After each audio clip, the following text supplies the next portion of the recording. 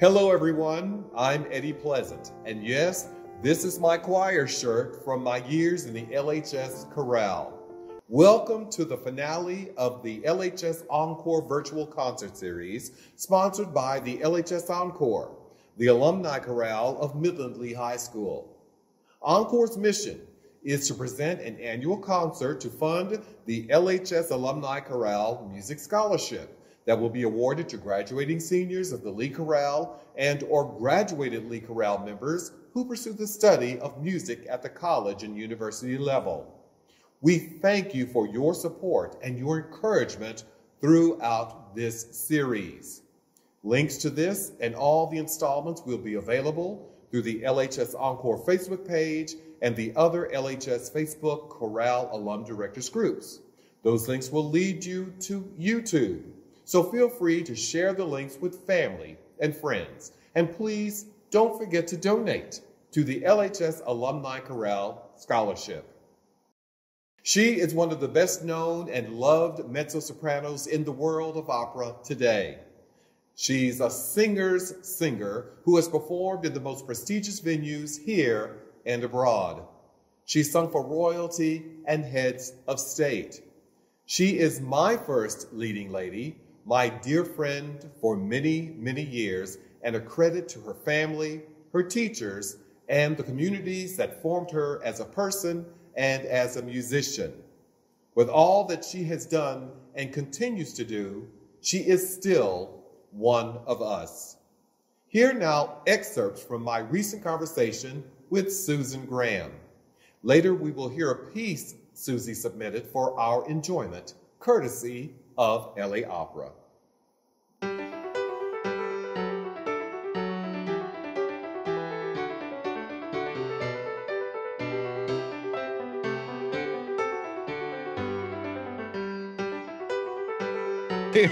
Come on, Susan. That is one of the best introductions I've ever had. By the way, I wore my dressy mask just for you, but I guess I don't have to because sadly we're not in the same room. So that's right. So all right, fine. Okay, beautiful. Yes, ma'am, with that beautiful bob. It's so funny because, you know, when you do these sort of reunion things, it's like, oh my gosh, I haven't seen you since high school. But that's not even true with us because we've been great friends ever since you were in 9th grade. Yes, exactly. 100 years ago. Close to 100 years ago. Back in the 1900s. And, you know, we did shows together in college. Yeah. And we have run into each other, you know, in the oddest places and the best all over places. The world. And it's been, you know, Salzburg and it's nothing for you to finish a performance at the Met and I'll go backstage and, you know, chew the fat and meet some people. And then, you know, walk you home, you know, and we're walking the streets of New York, just like we were just walking down Wadley in Midland or something, you know, coming to Shakey's Pizza, you know. Like we walk down Wadley in Midland so often. Yeah, nobody walks down Wadley. Nobody walks in Midland. Come on, give me a break. Yeah. I know it. That's fun. When you hang out with Susie, ain't no telling who you're going to run into, you know. Do you remember one time you came to a performance at the Met and you ended up taking pictures of me and Hugh Jackman? Yeah. Yeah. I remember. Yeah, I remember one of my most cherished photos, may I say. I know. And I see that picture and you hardly ever give me a photo credit, by the way, but that's all right. Yeah, our lawyers. I promise from now on. But yeah, I'm not that starstruck by people, you know, and so I always think that I have a presence of mind. And fortunately, well, I went back to see you backstage and you said, Eddie, would you look out there to see if Hugh Jackman is out there waiting? And I went, what? You said, Hugh Jackman, I met him on a plane. We were going to Japan or somewhere. Japan, And you said that you had invited him to come see an opera because he had never been to an opera, right? That's not true. He hadn't been to see Rosencavalier at the Met, and I was doing Rosencavalier that particular opera. Okay, so I went out to that, you know, outside of the dressing room area and looked down the hall towards all of those long line of people, and there is Hugh Jackman In a three-piece suit. In a beautiful Savile Row 3-piece suit that I wanted to rip off of his body because we're about the same size, except I have really long ape arms and he has like model arms. You're a lot taller than he is. And anyway, he was just leaning up against the wall like nobody's business, and nobody around him knew who he was. And I thought that was kind of funny.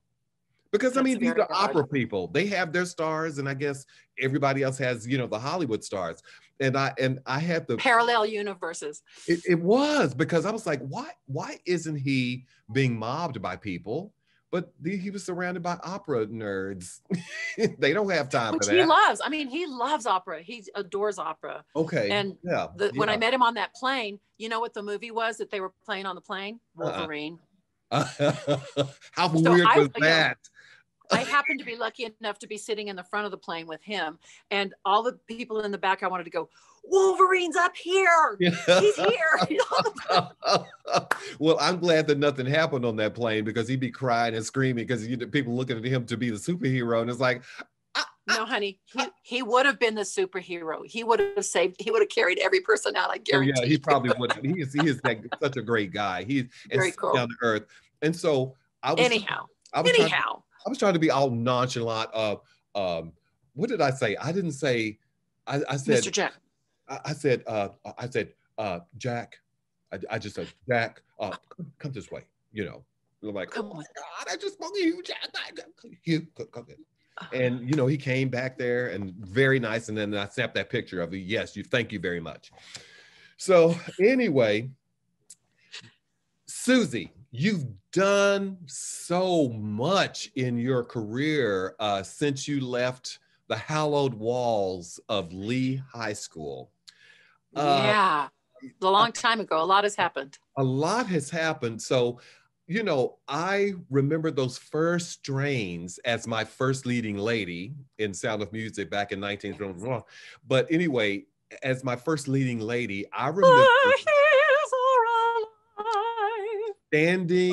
standing backstage in my very first musical, okay, as a sophomore in high school.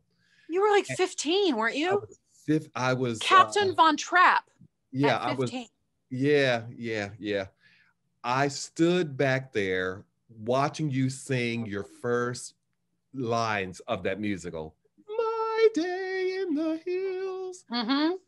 And ever since then, I've stood on the sidelines and in the audience watching you. And it's still that same magic. You're still that same wonderful person. And I kid you all the time, back when we were singing at Texas Tech, we would sing for grades. Now we sing for checks, and we got to have them, you know?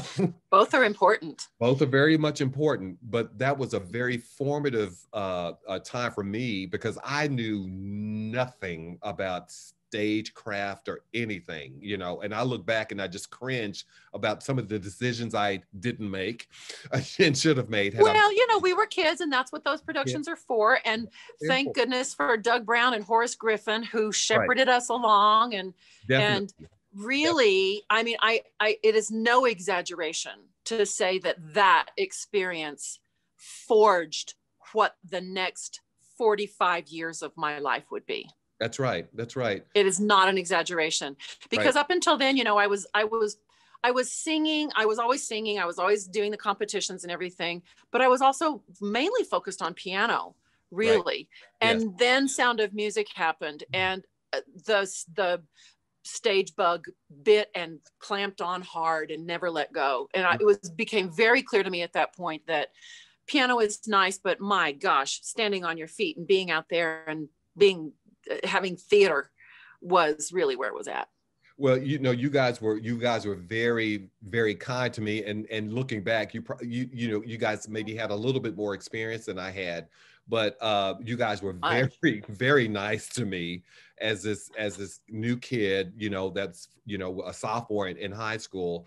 But you guys at the time just seemed so much more experienced, because a couple of years at that age. And we had only done, we did Carousel my sophomore year, I believe, but I was just in the chorus, and Liz Schroed Lowry Yep. was the Mother Abbess, and she got Right. to sing "Climb Every Mountain." And Yep. then Chris LaFontaine was in Yep. it, and I'm sure all these people. I hope all these people are watching these concerts Right. because, and Kurt Boothman, Yeah. and all those people who were in the cast with us. And I just remember it being a joyous, joyous time, and really life-changing. I really thought that I would have been cast as Max, you know, the cut up, because, you know, there was Jim LaFontaine, who was older and probably looked, you know, more the part, except he had the California, you know, feathered locks, you know. Drapery hair, as we all did back in the 70s. Yes.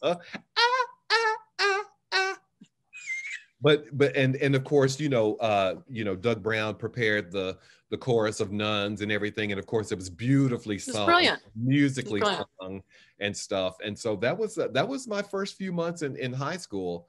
So after you left Lee, take us through the major steps that led you to be the mezzo diva of the world. Oh, well, well, I went to Texas Tech. Right. And I was just remembering this today. Do you remember when Gene Kinney, choral director extraordinaire at Texas Tech, came to Lee and did a choral workshop? And I'd heard of him, but I met him that year, I think.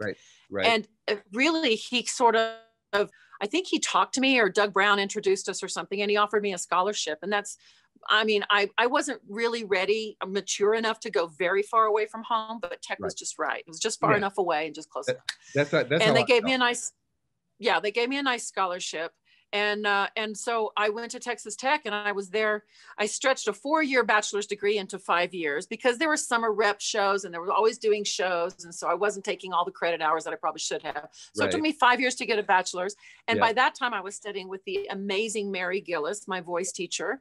And I wasn't ready to leave her. So I stayed on 2 more years for a master's degree from Tech. So I was in Lubbock for 7 long years, but I loved every minute of it. I loved every minute of high school, and I loved every minute of college, and plus developing my craft and getting more and more into the artistic expression of it, and the technique, and learning more about that. And then at a certain point, I realized I had every job in Lubbock twice. I'd sung at every church and every temple and everything you could do. And I was ready to go to New York because some of our friends had moved on to New York from Tech Choir, and to begin their life on the world stage, or at least try. And so I had friends up there who cushioned my arrival. In addition, I enrolled for another master's degree at Manhattan School of Music because I needed the safety net of a school to go up there. I wasn't ready to go up there just with nothing. But so I got a scholarship to Manhattan School of Music, and then that's when, the stakes were this high. And I was a little girl from Texas, West Texas, and I felt so unprepared and so underexposed to the big culture. And I just kind of went in with my eyes wide open and my ears wide open, and just tried to learn everything I could.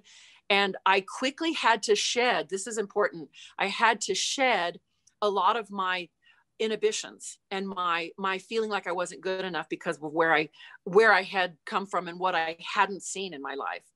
And there was a real turning point where I was in a public master class, and the famous mezzo who was giving the master class asked me to do something that was way out of my comfort zone. She asked me to jump off the stage and run up and down the aisles while singing Cherubino's aria Non so più cosa son, cosa faccio, or corazon, and really embody the energy of it, and grab people by the collar and tell them the story. And I thought, I can't do that.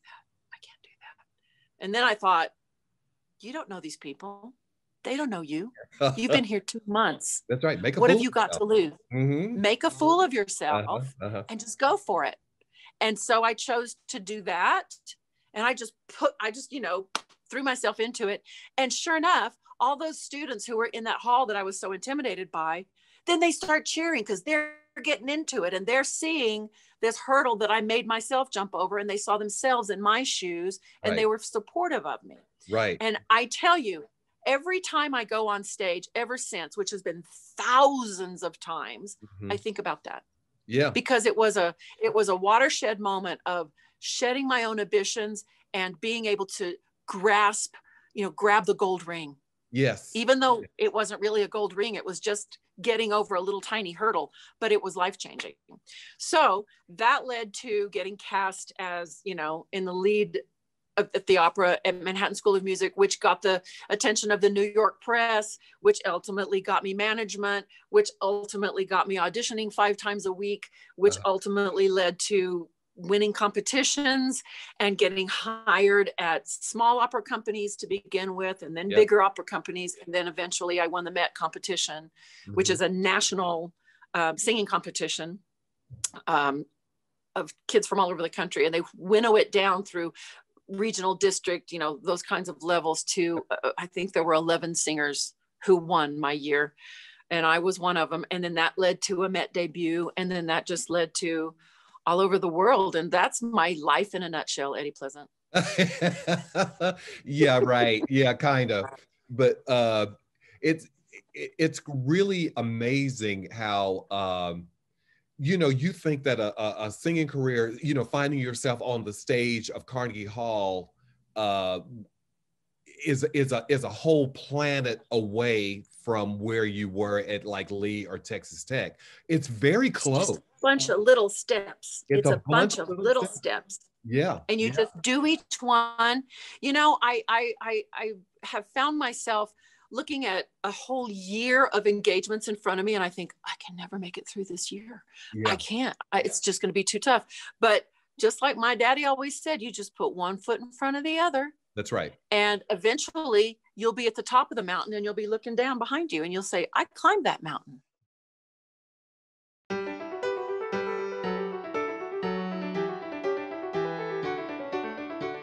But in between those successes, sometimes you weren't the one that got picked, Oh, one of the things that you learn very early on in this profession is rejection. That's right. I never got picked for anything at Texas Tech. I was always overlooked. Mm-hmm. And it made me a little nervous because I thought maybe this is not meant to be for me. And then I went to New York and then things started happening because it was just a matter of timing and opportunity and things like that. And then I thought, oh, well, okay, maybe this will work. Mm-hmm. I eventually started thinking, but even along the way, I've auditioned for 1,000 things I didn't get. That's right. I've screwed up auditions. I've forgotten the words in the middle of an aria that I've sung 5,000 times. Yep. Twice in a row. I'd forget the words, start over, forget them in the same spot, start over again. Wow. Okay. For the San Francisco Opera. Wow. And I thought, oh, that's screwed up. I'll never have a job there. And they didn't care. They hired me anyway because they didn't care that I forgot the words. They were impressed with everything else that I did. I managed to sing it okay, and then with some expression or whatever. I think that is, and that's a story that I like to tell young singers a lot because they're so concerned with being perfect all the time. That's right. But it's not about perfection. It's about what you bring of yourself, what you bring from your heart. Yeah. And they do, and the good auditioners are looking at the whole picture, not exactly, or not you screwed up a lyric or a word or two, So right. When did you finally start getting over that, and just kind of relaxing into the fact that stuff happens, people lose. Oh my gosh. Oh my gosh, I've had all the nightmares happen on stage. I've lost my voice on stage. I've lost my voice during a performance. Yeah. I ended up whistling the end of the scene, Eddie. Wow. In a Mozart opera. I had laryngitis. I couldn't finish, and by the end of the show, all I could do was whistle. I did not take a curtain call that day. Oh man. So I mean, did you get booed or anything? Or were people upset, or did they know that you were ill? They heard it coming on through the whole show. Yeah. I mean, but the funny thing is, in the second act it was The Marriage of Figaro, and I was playing Carabino, the 14-year-old page boy. Yeah. And in the second act, he's singing this beautiful, very well-known aria. Voi che sapete che cosa amor. Yeah. And thank you, Eddie. That's kind of how I sounded. No. And by the end of that aria, my voice was gone. Yeah. But I'm singing it to the Countess, and her next line is, wow, what a beautiful voice you have. I never knew you could sing so well. That's what is supposed to be said, because Carabino is supposed to sing it beautifully. Right. But on that day, she said in Italian, she said, bravo, che bella voce. She could hardly even say the line through snickering. And I just wanted to die. Oh my goodness. What you learned through lots and lots of moments where, you know, when we're singing, we're also thinking ahead to maybe what the next phrase is from memory. Yep. And lots of times the next phrase might not come to you. It might, that next beginning of that phrase might just pop out of your head. And what I learned is that really, if I can sort of find my Zen place, it'll come back in right at exactly the right moment. Yeah. Whether it's muscle memory in my mouth informing the actual words, right, or whether my brain stops worrying that I don't know the text and the brain flips into that place where it just starts to tell the story properly and the text comes back. And so I've learned that even this, to not panic if I get to a moment where I'm about to forget the words or something. You know, people think that, you know, being up on stage and, you know, you're in a beautiful gown, you might be performing on television on New Year's Eve, you know, at David Geffen Hall or whatever. It's all glamorous and stuff, but there's a lot of work that goes into getting you to that space, getting you dressed, you know, getting you up for that. And then once that is over, it's on to the next thing. Yeah, it's a lot of really hard work. You know, if I'm on stage, I might have started preparing that performance a year ago. Yes. A year ago. Not to mention all the performances that have happened between now and that, you know, and a year ago, everything that goes into it. So that's sometimes you're singing a performance and you're preparing 2 or 3 more at the same time. And like the brain, let's talk about full brain. Yeah, definitely. It's like an assembly line. Oh, yes. You know, you're getting stuff started. Now, I remember, I believe it was Marilyn Horne that said whenever she did a role that she's done before, she starts off with a blank score. She buys a brand new score. Do you do that, or do you keep your old score? Oh, no. I'm always stealing from myself. I need to, my score is full of notes with what made that work well that day. Okay. You know, my Rosenkavalier score, I performed Rosenkavalier more than any other opera, probably over 200 performances all over the world. Yeah. 100 at the Met, practically, I think, almost.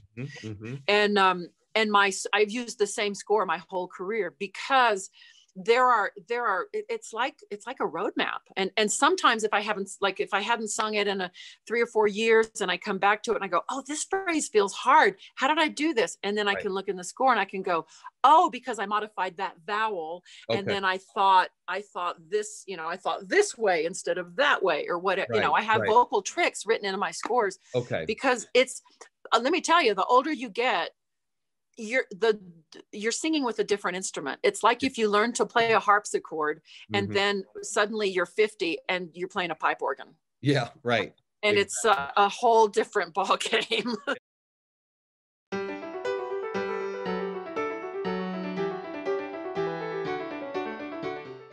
You know, what do you do when things go wrong, you know? And you just make it up. And at a certain point, early in my career, it was terror, but now it just cracks me up. It makes me laugh. Yeah. For instance, one time I was on the stage with my dear good friend, Paul Groves, a tenor from Louisiana. And we sang a lot. We've sung a lot together in our career. Well, we were doing Damnation of Faust. So he was Faust and I was Marguerite. We were a love pair. And I had a little, and we've made a career of making each other laugh on stage. Yeah. I've been in, you know, 18th century bustier, you know, beautiful gowns with everything pushed up to here and corsets and he'll have like the little curly George Washington wig on. And sometimes it'll be crooked. And sometimes I'll draw a discreet tattoo somewhere where only he can see it on stage with me. And we just try and crack each other up. So this one performance in Chicago 10 years ago, we were on a set that was like a 2-story cutaway dollhouse, you know, like the front, there was no front wall, but there was a first story and a second story on the set. So we were up on the second story singing a love duet, and I'd had a little bit of a sore throat. Mm-hmm. So I had my favorite flavor of Ricola lozenge in my gum right here, so I could kind of sing, but also have a little bit of soothing lemon mint lozenge, and they're bright, they're yellow. Those ones are yellow. They're my favorite. And so I've got this in my thing, and I start and it's in French. So I'm singing things like, mon cœur coulé, da, da, da, a lot of k sound, and the air of the k grabbed this lozenge and made it go flying out of my mouth. So I'm on the second floor, and it arcs and it shimmers in the light as it goes down and drops 15 feet and then bounces on the floor while we're singing this passionate love duet. And I can't look at him because I don't know if he saw it. And if he did see it, he'll be laughing. Yes. And so I'm singing, and I kind of turned around over my shoulder to see if he saw it. And he was singing like this. I thought, okay, he saw it. He saw it. And then, so we talked about it and laughed about it after the show. And then for every other performance, there were little wax paper wrapped Ricolas hidden all over the set.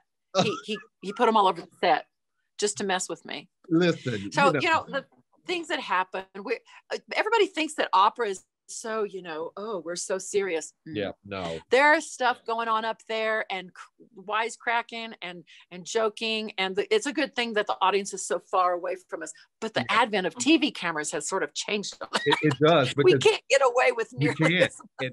It's funny because even people who don't mean to be seen are seen, especially in concerts, because there's no orchestra pit. So in a concert, you're standing in front of the orchestra, and the audience can be 5 feet in front of you. That's right. I've had a guy sit on the front row and read the newspaper. They think they're in their living room. They think they can't be seen. Yeah, they're invisible. Right. They're invisible, but we're looking right at you.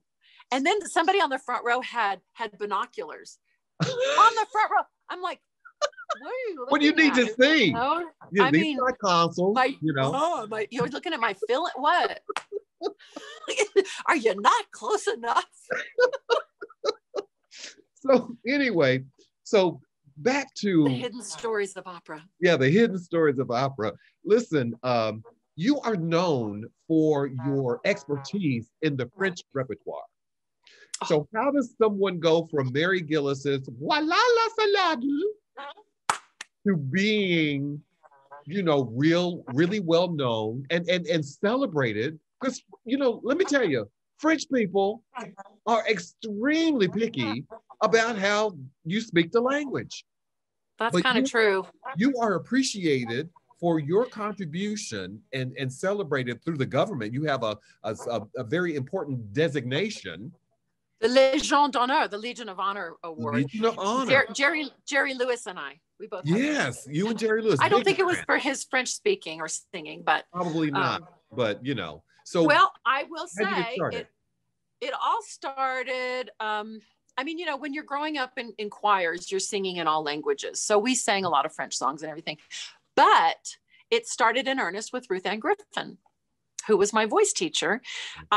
I think my sophomore year, I guess, I decided to start studying voice officially and formally because I needed to be first year in All-State.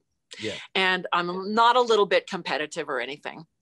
So I needed to have the advantage of studying voice with a real voice teacher. Mm-hmm. And do you know the first song she gave me was Gabrielle Fauré, Après un rêve, After a Dream. Yeah. It was, and I thought, this is French. And she taught me how to say the French words, and she taught me how to sing that beautiful French line. Mm-hmm. And I was hooked. Mm-hmm. And French, and I was already playing a lot of French music. I was playing a lot of Debussy and stuff like that. And I just loved sort of the surprise idiom of the French harmonies. And that always appealed to me. And so then you get to put this language with it. And I felt so elegant, and I felt like, I'm not in Midland anymore. Not that there's anything wrong with Midland, but it transported me to a very exotic feeling place. And it sparked my imagination. So then all through college, I was always, pursuing more French songs and arias. And then I got to New York and I did a whole French opera as a lead in a French opera. And then I started singing French music in France, and they did not throw tomatoes. So I figured I must be doing okay.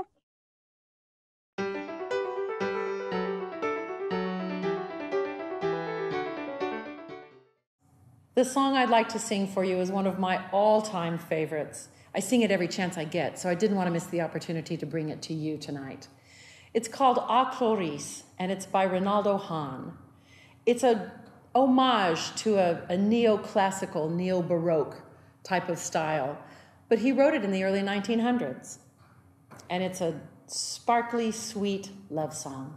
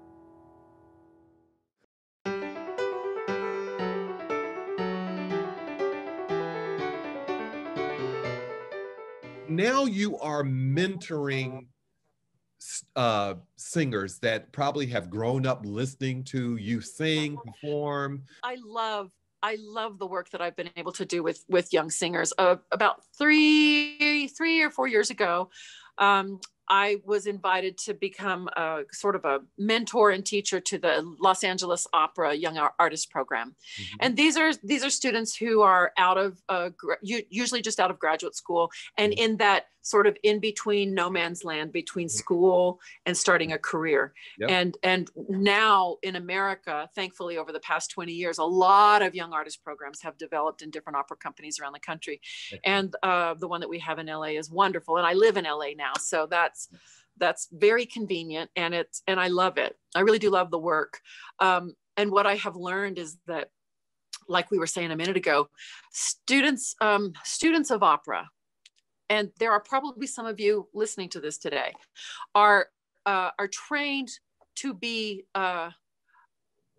correct, and to fit into the box, right, and to never make a mistake. And while that is very important for your beginning training, the difficult part is then learning how to bend that box open, and allow yourself to be more expressive than perfect. Yeah. I very much adhere to what the composer has written in terms of dynamics and phrasing and all that kind of thing. Right. But you've got to put your own juice in it. You've got to put your own heart in it, and you've got to find the meaning that it has for you. Right. Otherwise, as I always say, you can have the most beautiful voice in the world, and after 30 seconds, no one cares, because unless you infuse it with your heart and your passion and your whatever is called for, whatever emotion is called for in that piece, no one cares. Right.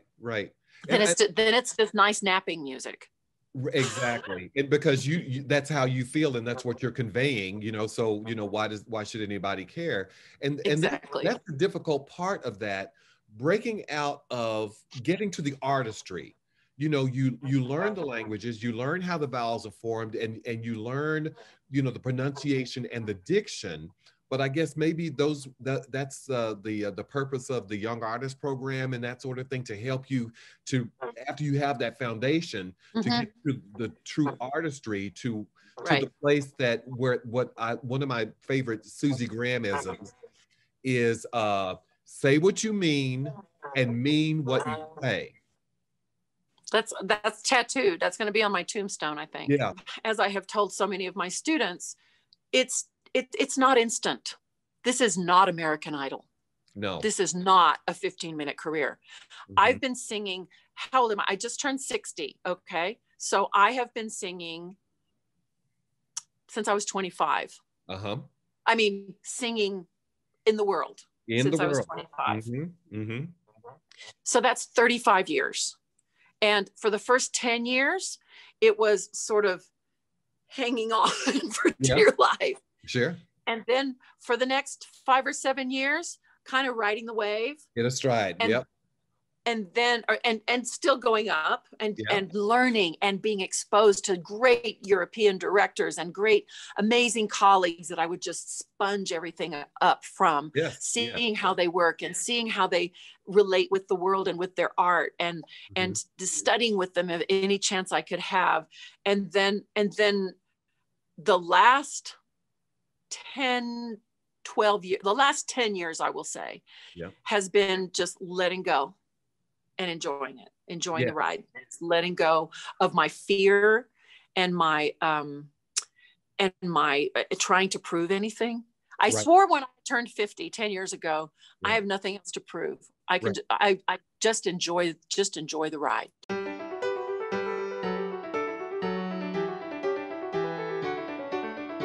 That's why in these COVID times, it has been so frustrating, because we miss that synergistic energy of the circular energy of singing for people. For the past year, I've done a lot of video performances, and I've done a lot of, isolation, a lot of so much Zoom. And just this past Christmas, few weeks ago, I was invited here in Santa Fe to sing for a Santa Fe Performances holiday concert, which was recorded in the beautiful cathedral that we have here in downtown Santa Fe. And it was me and a pianist. Everybody was masked except me. And I asked the organizers, and cameramen were masked and the organizers were masked. And I said, can I invite 2 friends here? And I invited my 2 dearest friends here in Santa Fe to just come and sit 10 feet apart. And the feeling of singing "Oh Holy Night" for people that I love, just even there were 2 of them.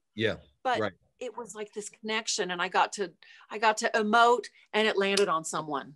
That's right. It wasn't just emoting to a camera.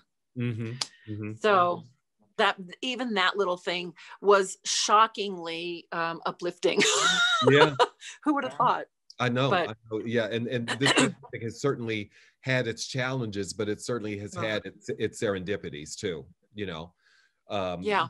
because we're in a position to, you know, really bring people through this somehow through the connection of music. And even though we're suffering as well, because we're in this, all in this together, it's an extra burden to try to, you know, push through that. And you know, it was so hard for me in the beginning. I felt like I'd just been kicked in the stomach, and I imploded for like 3 months. I couldn't even breathe. I couldn't even begin to sing, because when you're kicked in the solar plexus, you can't inhale. Right. And inhaling is a big part of singing. And so I just didn't have the core energy to produce any sound. And how I got even back into any kind of uplifting feeling was I sat down at the piano and started playing my Debussy. And that's what brought me back. And then I started singing like Carole King songs, and, you know, my old 70s standby songs, you know, just gentle, easy stuff that just sort of got me into out of the doldrums. Yes. And, you know, and then, but really the thought of, I got to do an opera. In October, I filmed a Jake Heggie opera called 3 Decembers, which is still available for streaming until the end of January. But I don't know when this is going to air. When is this going to air? In like this week. Less than a week. Yeah. Yeah. Okay. So maybe it's operasanjose.org. And I've got to film an opera. Now it was all, you know, with plexiglass shields and everybody masked except the 3 singers, only 3 singers in the cast. Right. But it was, oh my gosh, so cathartic, because the act of singing is, I always say it's just controlled wailing. And the engagement of the physicality of the diaphragm and all the muscles that go into, you know, making big operatic sound was so cathartic for me emotionally. Yeah. And I mean, the 3 of us, I play a dysfunctional mother and my 2 dysfunctional grown children, and that's the story. It's called 3 Decembers by Jake Heggie, and the 3 of us were just like, this is crazy what's happening. We were exhausted because we hadn't spent 8 hours a day rehearsing in many months.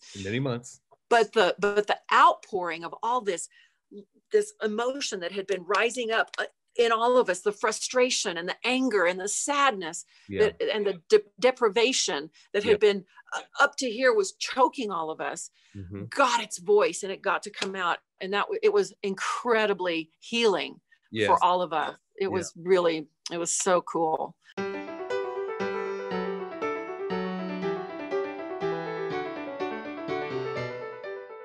And so, you know, you've had a very busy career. It's a lot of flying and a lot of, you know, strange hotels and beds, and you're hardly ever home. And it's like, I remember a story of you having to have your doorman zip you up as you run out the door to go sing at Lincoln Center or something like that. Yes.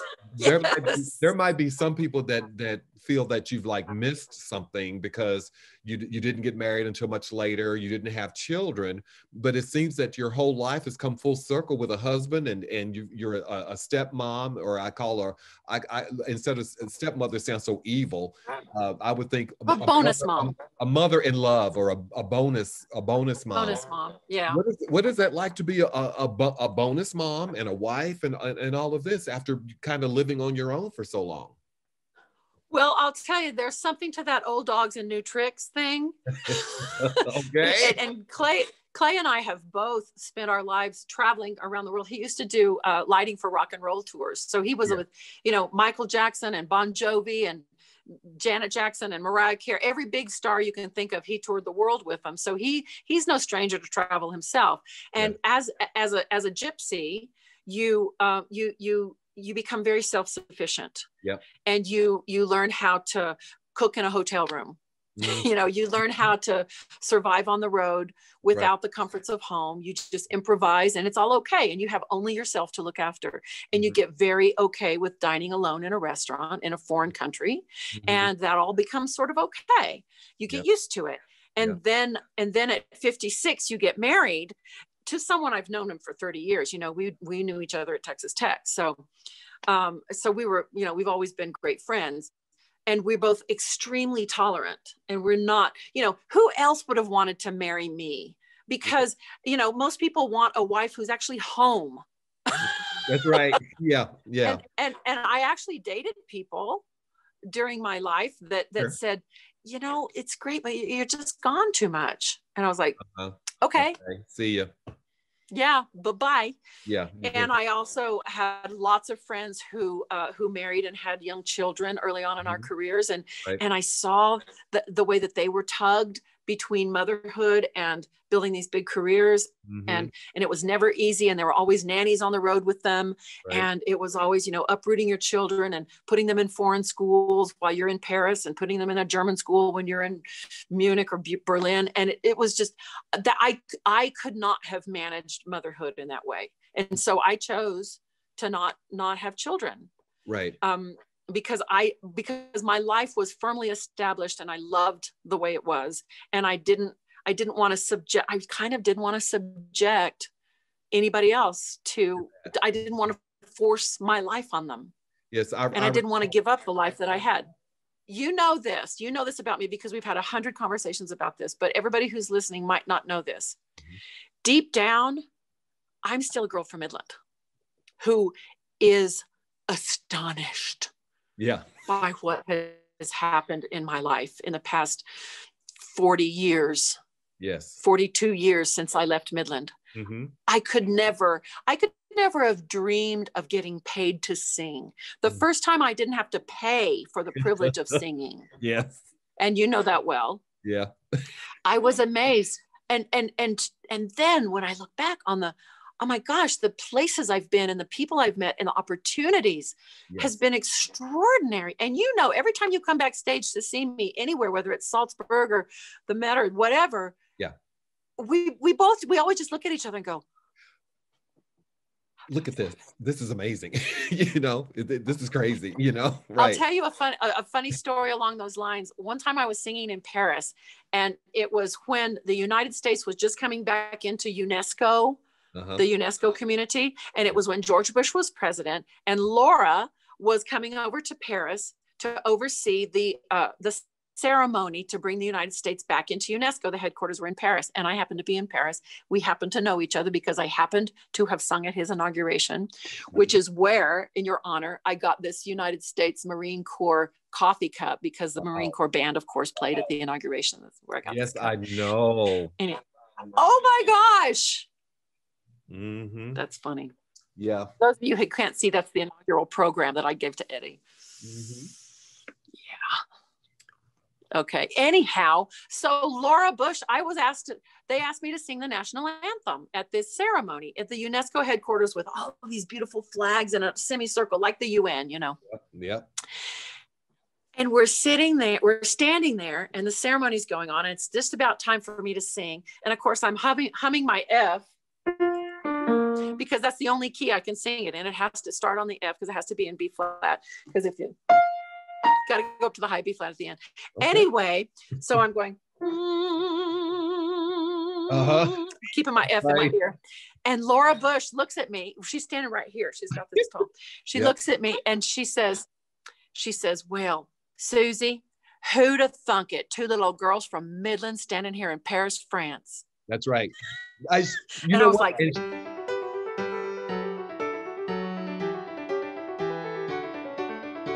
if you go into the world with respect, generosity, and humility, no matter what your profession is, you will survive and do very well. I think survive and thrive. Exactly. Because all those three traits are really important. Now, and I think those of us who were raised in West Texas are lucky to have seen that in action, and it was shown to us. Yes. We would be remiss not to mention Doug Brown. Exactly. In this discussion, because he was our choir director, and he was our angel. He was our angel, who we carry with us even now, even though he's still very much on earth. He got in our hearts, and he taught us that music is heart. Yes. It's not just notes and not just sound, but it's heart. And that is something that I think we've all carried with us. I really do. It is true. And, you know, at the time, we knew we were getting good educations. I mean, before we got to Lee, you know, the chorale was a storied program and you wanted to be a part of it. It had all these great students in it that we looked up to and we were in, and then move on. But it's true. All of that foundational formation that we got at Lee and then later on at Texas Tech with regard to how to walk into a room with energy, how to announce your aria and announce a composer or whatever, that stuff stays with you. Yeah, it does. I've gotten jobs because I could sight read, you know? Yeah. You've probably gotten jobs in business because you could walk in and present yourself. This is right. This is true. It all just kind of works. It's all of a piece. It is. Yeah. It is. It's not just, you know, we were fortunate that we could, you know, translate what we learned in music and all of that training directly into what we did. But it's all a part of it. And, you know, you have to give interviews on television. You have to, you know, do videos. You have to, you know, go to foreign countries and all of that stuff. That's all Midland. That's all Midland, you know. Carol Hall thrusting us in front of people. All the different, you know, all the different civic groups that we were thrust in front of and all of that. We were getting our chops and we didn't even realize it. No, you're absolutely right. And singing at Origin, I think about, you know, does Origin still exist? I don't know. They are alive and well. That's fantastic. Well, we were, of course, kind of a disco singing group back in the 70s when I was in it. And we were, we sang at school dances, we sang at school events, and I was the one who was writing 4-part harmony to Doobie Brothers songs. And I was playing the piano and singing the alto line. We had guitar and drums and Liz Schroed on the tambourine. Yes, and we were out there winging it and all of that. And Gayla maybe. Gayla Niece maybe, yeah. Oh yes. And Donnie Roberts. Oh gosh, yes. It was amazing. It was amazing. And now that I'm an older person, I love seeing young people being positive, because at the time we were told that when we performed for these civic groups, the Lions Club and Kiwanis and all of that, they need to know that after they move on and move up, that the country is going to be in good hands of the youth. Who said that to you? Or did you just figure that out? I figured it out. And that's what I tell the kids. You were thinking on a much higher plane than I was. I was like, what are the words? I hope I don't forget the steps. Yeah, what are the words to, you know, a junk food junkie? Ease on down the road. You know? Yeah. Oh, they lovely. Yes. Oh, I hope Liz Schroed watches this. You know, her brother's a big old judge now. I know. I saw that. Yeah, that's pretty funny.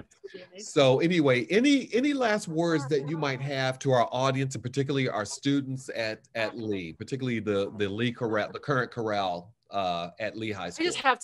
I just have to say that I stand in awe of your energy and resourcefulness and resilience through this really unprecedented and ridiculous time of how you guys have. My stepchildren are twins and they're freshmen in high school, and you know, they've never been inside their high school, so they're doing it all online.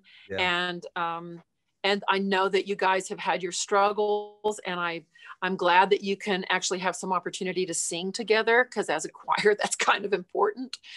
But I can't wait until we can all, you know, throw our masks away. Throwing it away. And you know, be safe and go back to communing with one another, because the communion of music is life sustaining for everybody, whether you're a performer or not.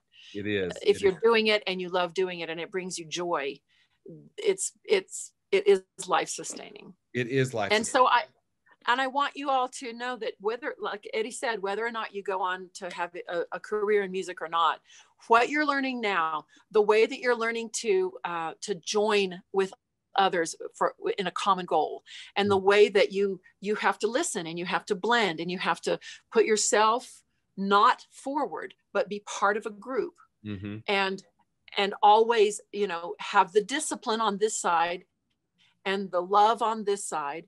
And those things meet in the middle, and then you're making art happen. And if you can carry that feeling and that joy and that feeling of connecting with other people with you, then all of this work and training that you've done to be in a top-notch chorale like you are, regardless of whichever chorus you're in, it is, it's important, and you will carry it with you for your whole life, and it will bring you joy forever. Oh my goodness. Susie Graham, my Fraulein Maria.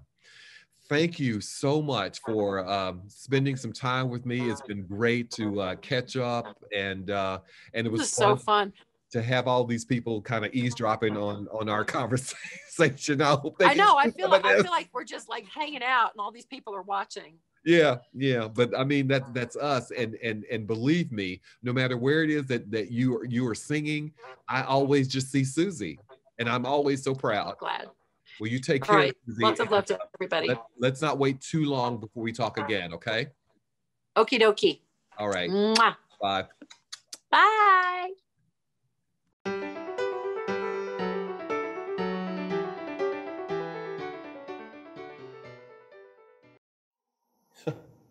Thank you, Susie, for taking the time to speak with me. It was a lot of fun. And thank you for sharing your wonderful talent with us. You are a great example of the places one can go. Yes, even from Midland, Texas, where the sky is the limit. On behalf of our production team, Paula Edwards, Karen Blackstone, Josh Cooley, and yours truly, along with the Alumni Chorale Committee members, all of our performers, the current LHS choirs directed by Dr. Guadalupe Rivera and Ms. Lori Alfred Wash, we thank you from the bottom of our hearts for making this effort to come together in spite of the limitations of this difficult time a success. We especially thank you, our donors, for without you, our mission would truly be impossible. Our lives have been forever enriched because of our time in the choirs of Lee High School. Let's encourage the future music teachers and performers, shall we? And donate to the LHS Alumni Chorale Music Scholarship. Feel free to watch this and all your favorite installments again and share the links with family and friends. Watch for updates throughout the year regarding our future plans for an in-person reunion and scholarship concert. We all long for the day that we can truly sing together again. On a personal note, it has been my honor to host these concerts. The choral program at Lee will always hold a special place in my heart. Thanks for watching, and remember, no matter the situation, always find a way to sing on.